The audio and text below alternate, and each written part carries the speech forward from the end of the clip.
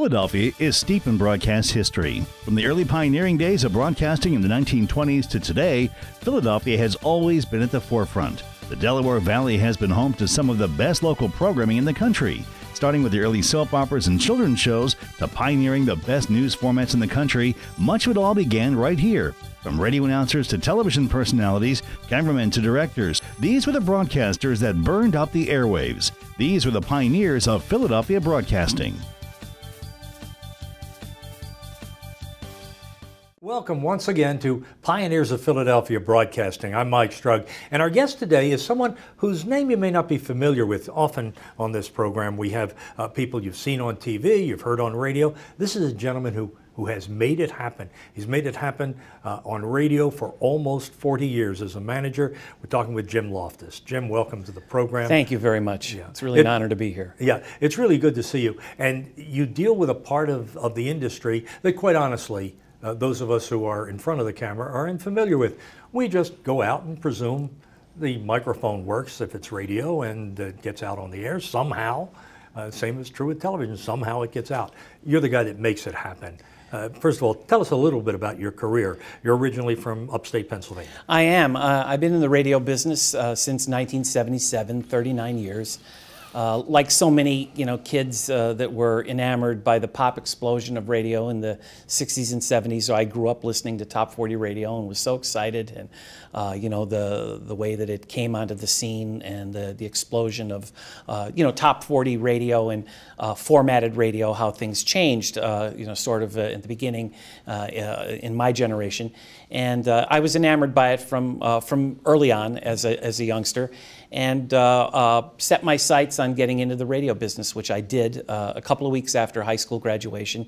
I started in radio at age 18. I did it full-time all through college in Scranton, Wilkes-Barre, where I am from, where I was born and raised, and worked on the air for the first couple of years, and realized that I had an interest in the business side of the radio business, and knew that I was an adequate broadcaster, but really a modest air talent. And my ear advanced enough that I recognized that the career path for me would be better if I moved into sales, which I did probably in 19 or 20 years old.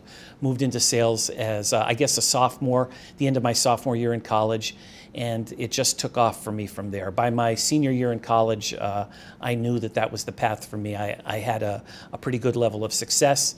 And my senior year in college, I made more money than my father, who was a history teacher. And my parents knew that that was the direction for me. So I graduated college in 1981, and like so many young people from the Pocono area, Scranton, Wilkes-Barre, and the Poconos, we have our sights down the turnpike at Philadelphia. It's such a big and beautiful city, so close by. New York is really just as close. It's actually on a mileage basis a little bit closer, but people like Philadelphia, when you're from Pennsylvania and from upstate PA. And I came to Philadelphia with the idea that I was going to find myself a job at famous 56 WFIL, and I knocked on their door and they hired me. And I graduated college on a Saturday in May in 1981 and started at WFIL the following Monday. It's interesting because our careers kind of parallel each other, but my experience is that people in sales tend to go into management, that is the path that you've chosen. And so let me introduce you as the CEO of the most successful independent FM station, radio station in the entire country, WBEB, known as More FM. And when I came to work here, and this was my very first job while I was still in college, it was WDVR. It became Easy 101. WEAZ. EAZ. That's correct. Now it's WBEB, and you're the boss. And I guess the question is, how has this station maintained? And by the way, let me go back for a second. I did start working November of 1963. This station had gone on the air in May of 1963. By the time I got here, and it wasn't here, by the way, it was a couple of rented rooms in Germantown where the studio was. They were already in the top 10 of FM stations in the country, in the city rather, and no FM station had ever cracked that top 10 before. and it has been that successful ever since. Explain that to us. How do you do that? You know, I guess part of the special sauce that Jerry Lee introduced here, and along with Mr. Kurtz, his partner, but Jerry had a great love and appreciation and an understanding of audience research, of market research. So we built our house on figuring out what it was the listeners of the marketplace wanted, and setting our sights on delivering it. And it really, it's simple but not easy. It's one of those things where if you figure that out and you serve your listeners first, you'll serve your advertisers best. And that was the thing that, in all my years of not working here, because, their 54-year history, I've only been a part of the radio station since the end of 2015. I was hired to come in as the president and CEO, and a great honor to take over the helm after Jerry was kind enough to allow me to have that position. So their history was rich and already very well established. I spent most of my career competing with this radio station and understanding from afar the great commitment that they had to research, to marketing, and to trying to figure out how to connect the dots. Simple but not easy is a great way to really explain it. And we figured out what the audience wanted and did our best to deliver it. And continue to do that. Yes, and continue to do that. Of the interesting things that, from afar, again, until I joined the company, you had mentioned the call letters earlier on, and when you started, the radio station basically has been in the format of serving adults for 54 years. And, we've changed our on-air name 4 different times over that time. And, radio stations changing their names isn't anything so special or so spectacular, but it's normally done at a time when the radio station is getting clobbered, when the radio station needs to make a change because the things that it's doing perhaps can be better directed in another way. Each time that we've changed, we've been #1 in our space. And I admired it when I would say, like, wow, they just blew up that radio station, yet they raised the bar even higher. Today, the radio station enjoys 2 million listeners. It's a feat that has never been achieved in Philadelphia radio before. I will tell you, it's not our record because at Christmas time, we are the leaders in the space, not just here in Philadelphia with Christmas music, but across the country. And on some years and at some periods of time, some weeks during the Christmas season, we achieved 3 million listeners. But many of those on the internet, both on the internet and over the air and through any platform that we offer our content distribution. But the fact of the matter is, my point in doing it here is no Philly station has ever crossed 2 million, and we're out to beat our own records. The #2 station in the market has a cumulative audience of about 1.2 million or 1.3 million. So we have like a 50% advantage over the #2 in the space. Okay. Now you watched that for 38 of your 39 years. Many years, yes. Many years. You watched that and you competed against it. I did. And you look at it and you say, well, what are they doing so nobody else has figured it out. How are you able to? How have they been able to do that for so many years? I don't know if it's a case of figuring it out or if it's a case of the willingness to invest the resources that are necessary to get the job done. You take risks.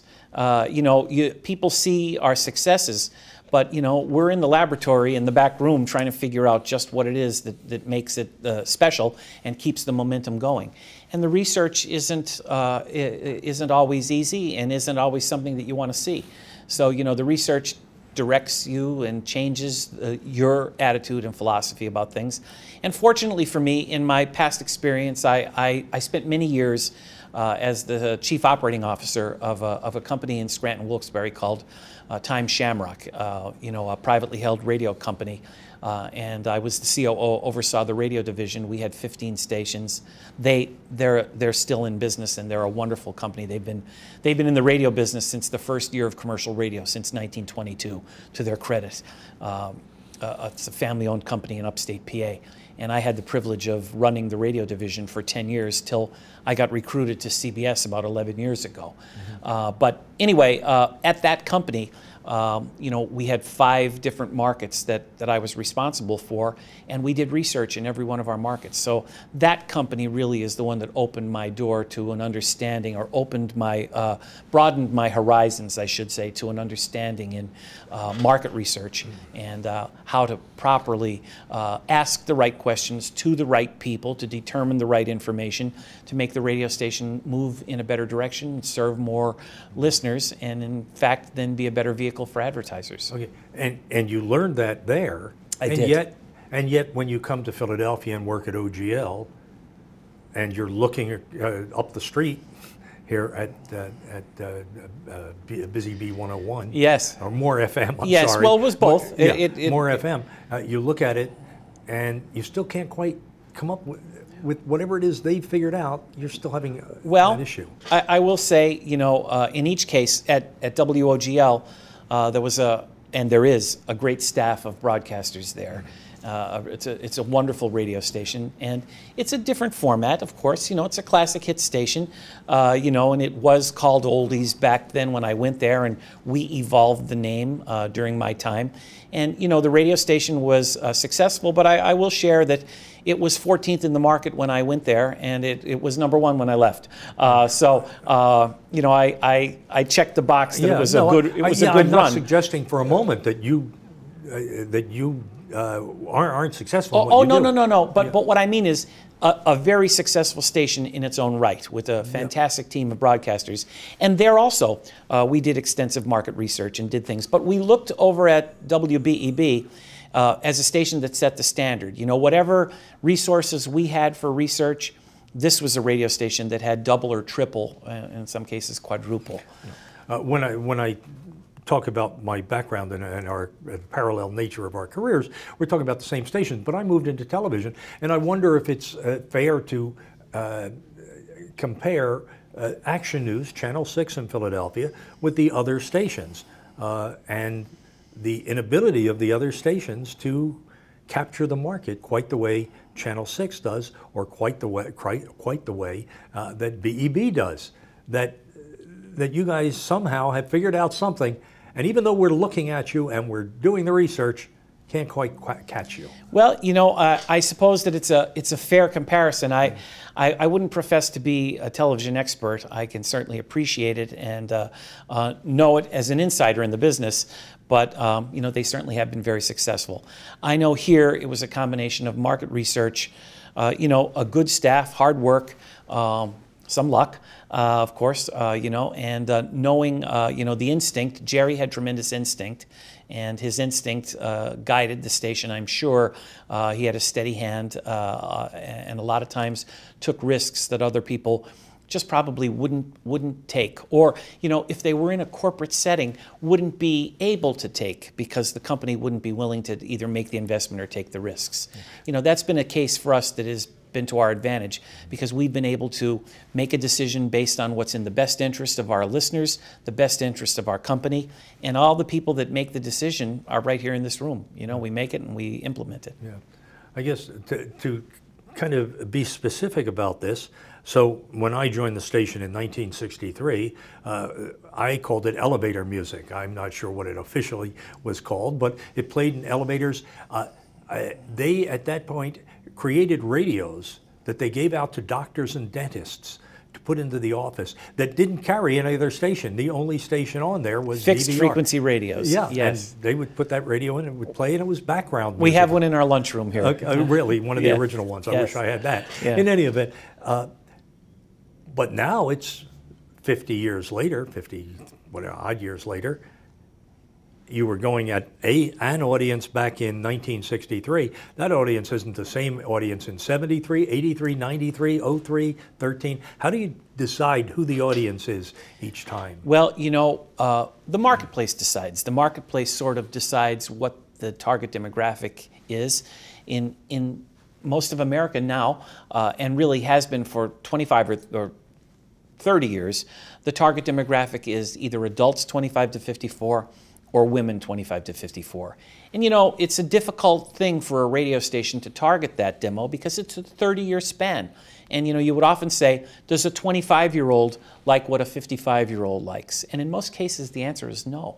You know, they're such different. It's a family reunion. I often said when I worked for a station that had sort of a narrow skew. So a lot of radio stations sort of look to slice and dice that demo, find a group inside, find a space, an age cell inside there where they can make a living, where the lane might be wide enough for them to drive their radio station down, where they can, you know, expand upon it from there. But, you know, this is a radio station who set its sights first on women, you know, and then on adults and men with it. But in women, you know, that has been, you know, what we've built our house on here. We target women 25 to 54, and we really do reach the whole broad group, which is amazing.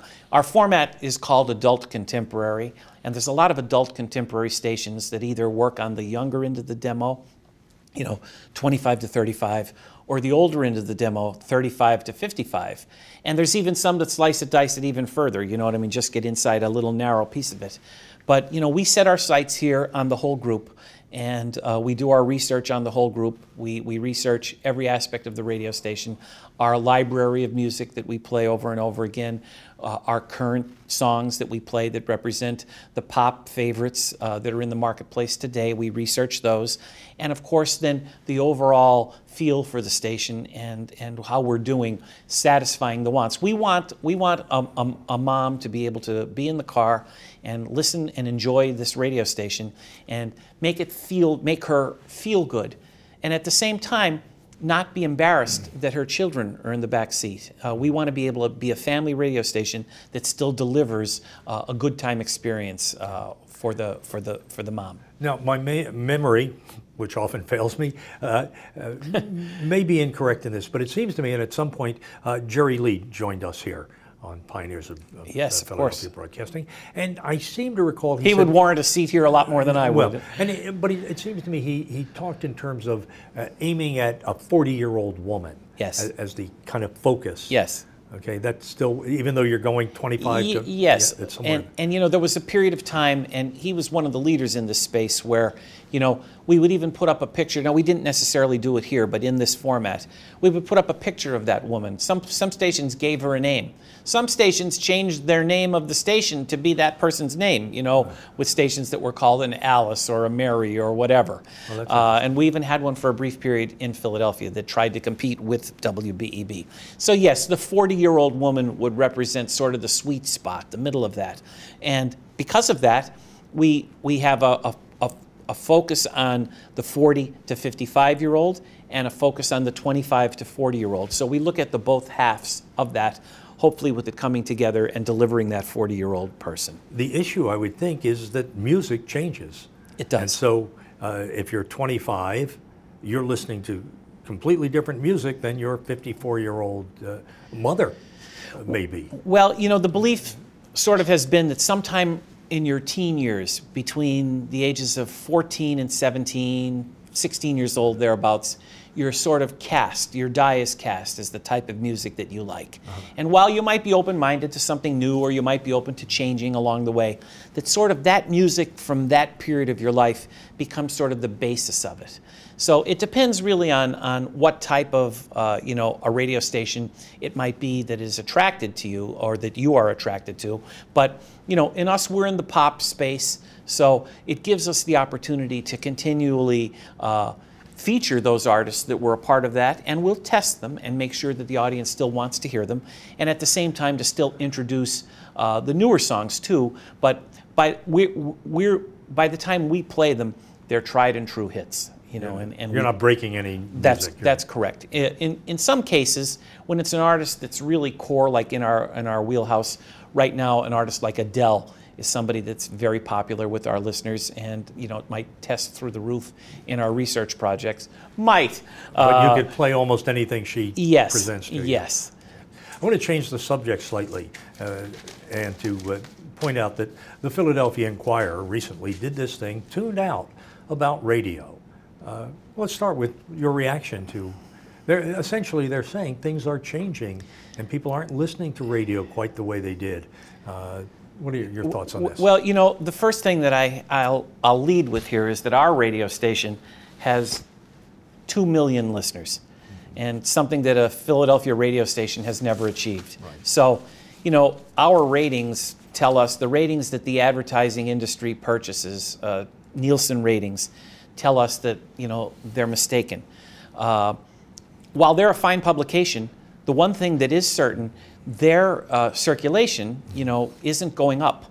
The daily newspaper business is a tough business, and you know, their circulation is really going in the other direction. Every promotion that they do, and every contest that they run, and things like that, are just to try and slow the decline. The busyness of people today, and you know, how many people still get the paper delivered to their house every day, and those that get it, then how many read it. While I think there's a place for the daily paper, and I don't think it's ever going to go away, the newspaper and the radio have been arch competitors since you and I were in the crib.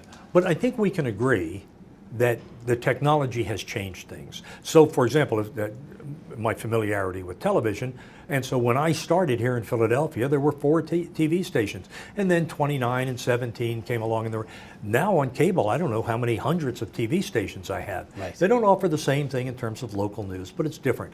Again, radio didn't have to deal with Sirius, didn't have to deal with satellite radio and those sorts of things. And even in the car, I can drive my car now, and I don't necessarily have to listen to radio. I can listen to Pandora. Yes. And I guess what I'm saying is there's no question how successful you are. And I understand that newspapers are having problems even greater than television stations are. Right. But clearly the media, all media is changing. It is. Okay. Is there a concern? That's my question. How much concern do you have? You know, I don't want to sound cavalier and say, you know, there's nothing and fluff it off. Yeah. Because there is more of everything. Not just here at More FM. There's more of everything that we all deal with. More media. You know, the internet has greatly changed things, and things are different. Certainly today, I have a 20-year-old daughter, and she has far more media choices than I had growing up, and I understand that. Yeah. But you know, our belief at this radio station, and in general, and I'll give you my belief with it, is that if you continue to make relevant local content, the listeners in your marketplace will seek them out. You know, like Sirius and XM, for instance. I happen to be a subscriber to Sirius and XM. I have it in a couple of cars. And I'll tell you, not just even, you know, the free trial. I renewed it and kept it going because there's stations on there that I really like a lot. And some of the specialty stations, you know, I enjoy on the weekend, or I'll enjoy from time to time tuning them in. And I will tell you, as an old radio guy, I have a bunch of friends that work at Sirius and XM, so I enjoy listening, you know, to their stations and the stations that they're involved in. But in my opinion, what I've found has happened is Sirius and XM has really helped local radio that does it right, because what it's done is reignited the passion for radio in a lot of people. People that got it, all of a sudden they had this unique new service. You know, there's nothing new about the radio business. There's nothing, and in some cases, I guess it could be said it's not sexy. We become like a utility to people. We're like the water company. You know, they turn it on when they want to use it. They turn it off when they don't. They take it for granted that it's going to be there. And while that's comforting and wonderful, what we need in radio more than perhaps a lot of other industries need is maybe a greater focus on our own PR, because I don't think we do a good enough job of touting our own success. But I will tell you, the Sirius and XM thing, if you were to look across America, they have about an 8 share across America. And I liken it sort of to USA Today. USA Today is the #1 newspaper in America, but it's got like a 3 share or a 5 share in every city. And most of the time you don't read it unless you're getting on a plane or staying in a hotel or away for something special. And in each town, the local paper tends to do a little bit better, some varying degrees of success. The radio stations that have been able to stay local and to stay live and to not be automated and to not be syndicated and to not be out of town, broadcast the same show in 100 cities, to not be a jock in a box, to not be a computer voice, that made the commitment to local, to stay relevant, and then also the commitment to technological advances. We believe here at WBEB, we're platform agnostic. We have an app. You can listen to us online. You can listen to us through our own app. You can listen to us through our website, on your desktop, through your smartphone, on the radio, through your Wi-Fi at home if you have an internet radio. And we've made the decisions to affiliate with those providers so that we can be enjoyed and received that way. And like a lot of other broadcasters, don't deliver the same kind of a listening experience when you listen online and you listen through the smartphone or you listen on the internet. They plug in different commercials. They sound choppy because they're trying to create a new revenue stream. And while all of us would like to find another way to ring a cash register, again, I believe that the station that serves its listeners first serves its advertisers best. And as a listener, I could tell you that when I listen, I'm a radio geek and I listen a lot.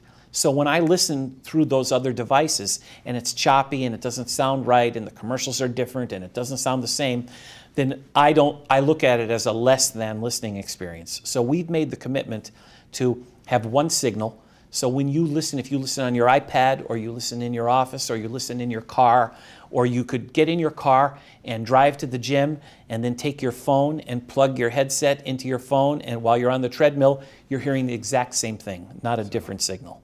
So whatever's working for you is working very well. It's working for us. Has continued to work all these years. Even that little radio you have in the lunch area that only gets 101.1. That's correct. Okay. Jim, thank you very much for being with us. We really appreciate it. It is, I guess it's fair to say now that more FM is like soft pretzels or tasty cakes here in Philadelphia. It is part of the environment. Well, we don't take it for granted.